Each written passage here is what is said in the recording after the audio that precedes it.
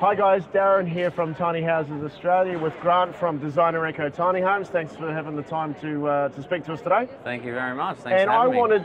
We're here at the Sydney Home Show, and I wanted to corner Grant before he packs it up and goes home to have a bit of an insight with him as to how he came to be a tiny house builder that he is now, and also to get a sneak peek inside this thing. We've seen photos, but I wanted to get the man himself to give us a bit of a video tour and to give us a bit of an insight as to what you did and why you did it. So thank you. But thank you.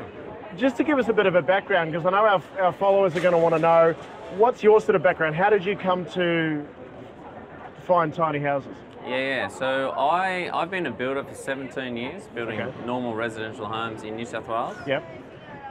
Maybe about 6-7 years ago, I saw a need to change, that we were just building the same old inefficient homes, and we moved towards building sustainable residential homes. Okay. It wasn't enough, and I saw the movement in the US earlier in the year. It really sort of sparked my mind, and I quit home building earlier this year, and I decided to see if we could adopt a tiny house to Australian standards, to meet Australian road rules, things like that. It was very difficult because the American ones are a lot heavier than ours, and so there was quite a few challenges to deal with, but this is essentially my prototype, and I think it actually has a really big future because it is a very cost-effective and sustainable additional housing solution for a lot of people who just simply cannot afford Sydney prices, Melbourne prices, any city price across Australia. So I just think that whether people like it or not, I think tiny homes will be the future of housing. They just don't realise it yet. Some do, but a lot it'll almost be forced on them. And I think that we need to start showing people that actually a tiny home is actually a wonderful place to live in. It's not, you're not compromising on anything. It's not a second best option. It's not a last resort. That's right. Yeah. And that's the thing. And I know I've spoken to you about this in the past as well, but we both know that tiny houses are not going to be a one-size-fits-all. They're not going to suit everyone in the country, but for a lot of different types of people in a lot of different situations, it's going to make a lot of sense. Yeah, that's right. And for us, we do offer different sizes, but you've got to realise that, a tiny space, just like a home, they shouldn't be the same. No. And if you go to other countries, you do see a lot of developments that are just cookie cutter, the old cookie cutter. But Australia is very unique in that sense that very individual homes, and that's how they should be. It's a very personal space, and I think we can achieve that with a tiny home as well. We are confined to a certain size parameters, but how you can customise it and make it your personal space, there's a huge range, and I think that's another really wonderful point about living in a tiny home. You can really make it your personal space. I remember a YouTube video interview I saw with Jay Schaefer, and he said it's kind of like getting a tailor-made suit. You design it how you want it. So it fits you and your wants and needs and activities and lifestyle. So excellent. So this one here, what sort of specs are we with this one? I mean, we'll have a look inside in a minute, guys, but how long is this one?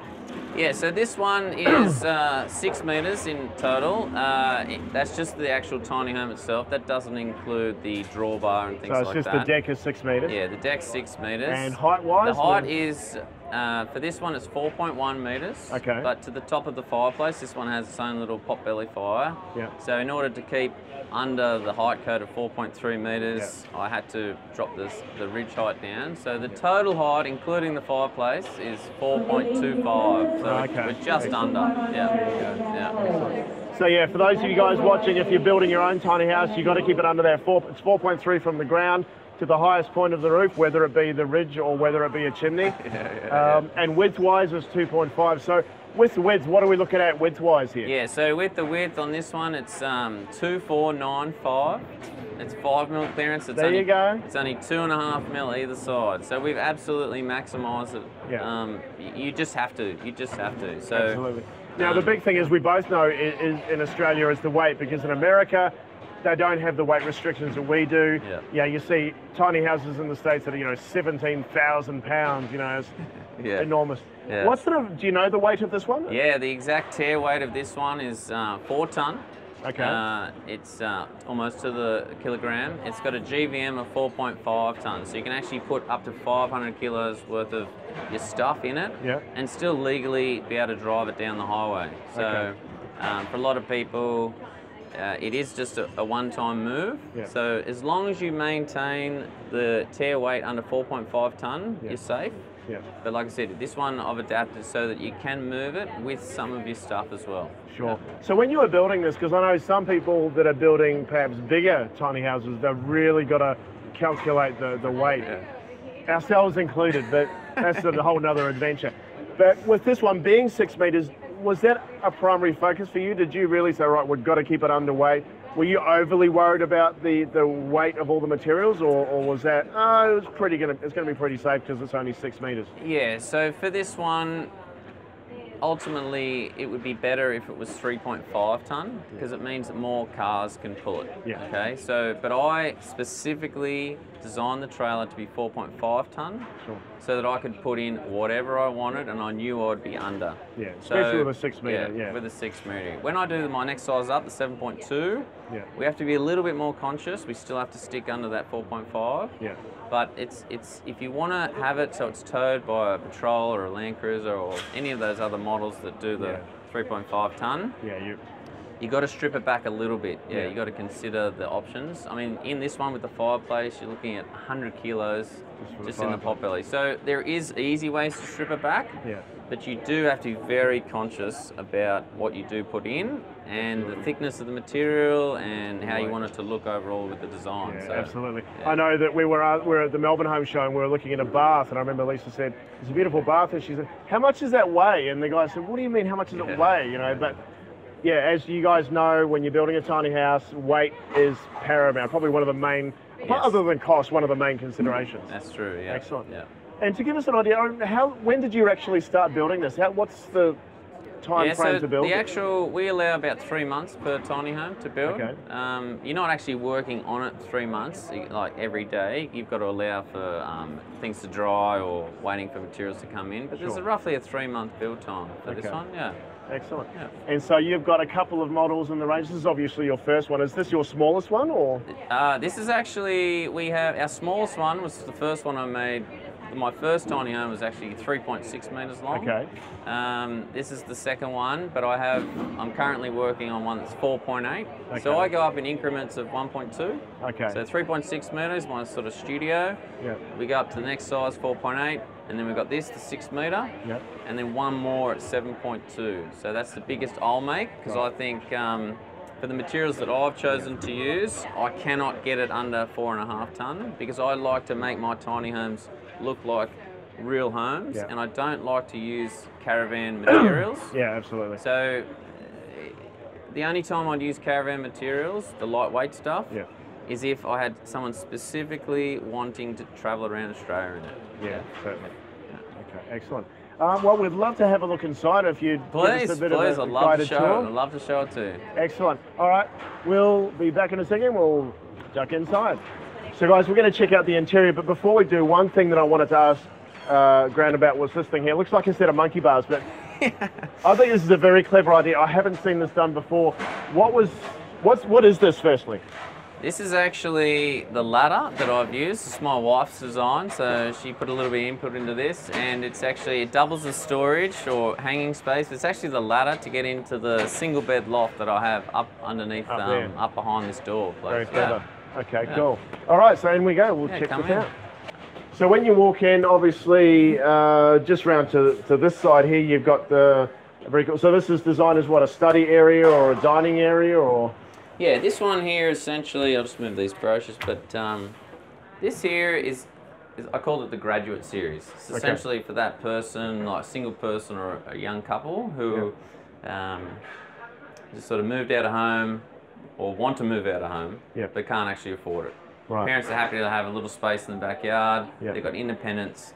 They've got a little kitchenette, like a little dining space. This is also the study space. Put the computer here. This is like multiple purpose area. I mean, as we all know, you've got to have multiple function, multi-function everything in a tiny house. So okay, and you got obviously the heating is with this wood stove, so that's I'd imagine that would make the place very warm and toasty with the in the winter time. Very much so. I think you'd only need a few little sticks and burn it away. But yeah, it's a really nice touch, really personal, and really gives it that sense of warmth. Not in just actual warmth, but it's a really good looking feature, I think. Yeah, as you say, it makes it more feel like a home rather than a caravan, because you'll never get one of these in a caravan. Yeah. I put it in there to show people you actually don't need to compromise to be in a tiny home. You can actually have all the luxuries of a main house. You've just got to consider its size. That's right, that's right. And of course you've got, this particular one has got a sleeping loft up there, and you've got the stairs. There's always that controversy. Do you go ladder, do you go stairs? Some people love the ladder, some people love the stairs. Was there a particular reason you went with the stair option? Yeah, I think that every space in a tiny home needs to have storage. Sure. So with a ladder, I found it very difficult to be able to incorporate storage with the ladder as well. Yeah. And so this was a very neat way to be able to create essentially all the storage space that I think either a single person or a young couple would need. Absolutely. And they're about, what, 600 mil wide? Or? It's 600 wide, 600 wide, and yeah, so it should be a nice, safe width for most people. Yeah. Excellent. And of course, you know, the fact is by the time you get up to the second or third step, you can put your hand on the loft anyway, right. so it's very safe. Excellent. So you've got a seating area here. Seating area here, and of course underneath the couch is always you've got to have your pull-out drawer system. You've got to have your storage. It's amazing. Excellent. And so plenty of space on the wall for art or even further cabinetry if they really want it. Cabinetry if you like. That's right. That's right. And of course, like every modern kitchen, you've got your overhead cabinets. This one has an actual range hood as well. Okay. Full gas hot plate, gas oven. You've got full-size fridge. So there's no compromise really here. Absolutely. Above the fridge, I've got in this one is the computer system, which runs the solar. This one's half solar and half mains power. Okay. So all the lighting system in here runs on a solar system with battery storage. My battery is tucked away under here. Okay. So it's sort of hidden behind there, so you don't have to worry about that. And I've sort of boxed it off so you could still use the drawer. So you could use some of it as storage. Which is excellent. Yeah. So obviously if someone wanted to be completely off the grid, there is upgrades available where they could say we're completely off the grid. All you need to do is let me know where it's going to go, and then we decide the size of the solar system that goes in. We either add more batteries and then an inverter, or if you've got access to power, we just assume a feed in from the main residence, and then go from there. Excellent. Okay. And so it's certainly a very usable kitchen space here. We see some tiny houses that are really tiny, but this is a good usable space. Yeah, and you can also have drop-in covers over the sink if you want to add more. If you want to add sort of more cutting space as well, we can just use the offcut that was for the actual kitchen sink, and then we modify that and put it over the top. So excellent. Good job. Excellent. And of course we've got the bathroom, so we'll swip around here and we'll check out the bathroom. So now we've turned around. So of course we need a bathroom, and like many tiny house designs, Grant has gone with the left-right design with the bathroom. So on this side we've got a toilet. What's the toilet that you've gone with here? What sort of... This is actually just the same toilet you would expect in any normal house. Okay. You can easily add a composting toilet, but in this case I felt that the owner of this one was going to put it in the backyard of an existing property where there was already a residence, and so we assumed it was a simple hookup to the existing mains sewer system. Yeah, so there's no compromise with that. It's your classic soft close toilet seat. Like I said, no compromise. You've got storage space, built-in cabinets here. You sort of need those everywhere. And then you've got a full-size shower.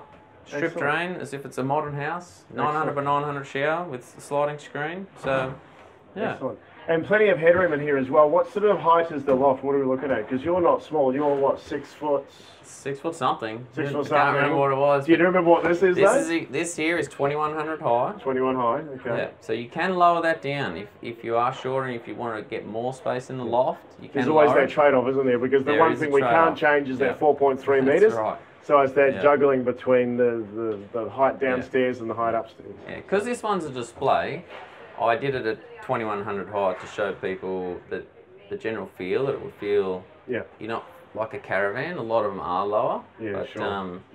Yeah, it's something that you just customise to suit you. Yeah, again, it's looking at who's going to be living here, how big are they. If the couple is this big, then do it accordingly. If the couple is that big, you could definitely lower it right down and really maximise the loft space. Yeah. Absolutely. Yeah. Excellent. Okay, we better check out the loft space. So, like many tiny houses, Grant has chosen to go with a loft for the sleeping area. As we know, not all tiny houses have sleeping areas in the loft, but Grant has certainly chosen to do so with this one.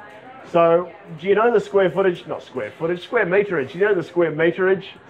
We're in Australia. It is a good question. Yeah. There's about 7 square metres all up. Okay. Of loft space. And so there would be room up there for what, a queen size? This actually fits a full king size bed. King size bed. Yeah. Plus, I've actually extended the loft cantilevered this little section here. So if anyone wanted to add either a handrail or instead of a handrail, like a storage space. Yeah, even little cabinetry, cubbies for clothes. Yeah. Excellent. Okay. And what sort of height do they have available in the loft? What sort of headspace have they? That's a good question. I get asked that a lot. In the middle, you're looking at about just a little bit over a metre. Okay. And then on the side, it's 600. Okay. And again, obviously, depending on that trade-off between downstairs height and loft height, that can be enlarged if they're willing to sacrifice. It's always that sacrifice, that trade-off. Sacrifice. If they didn't want to have the fireplace, they could actually raise that up another 200 millimetres. Sure. Yeah. So it's one or the other. If you're living in a cold climate, you're going to want something to heat the space. Yeah. If you're not, if you're heading up to Queensland or something like that, you could easily get rid of that and take more loft space. Excellent. Okay.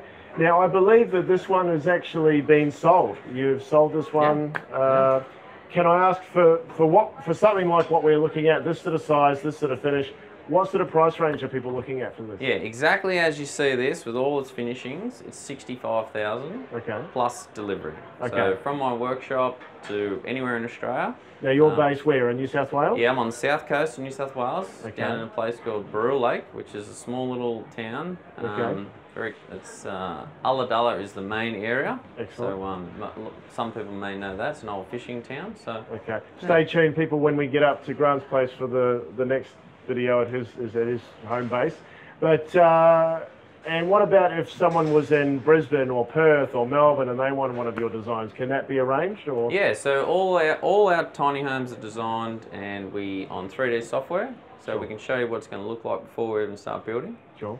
And we ship Australia wide, so Excellent. it's just we just give you a quote based on where you are actually wanting it, or you can pick up and take your tiny home, drive it home. It's up to you. That's it. Excellent. Great stuff. So if people want to connect up with you, if they want to find out more, you're on Facebook at Designer Eco Tiny Homes? Designer Eco Tiny Homes, or you can go straight to our website, which is just designerecohomes.com.au. Absolutely. Wonderful. Well, that's Grant, and this is his first tiny house, and it's a wonderful tiny house, and thanks for watching, and we'll catch you on the next video.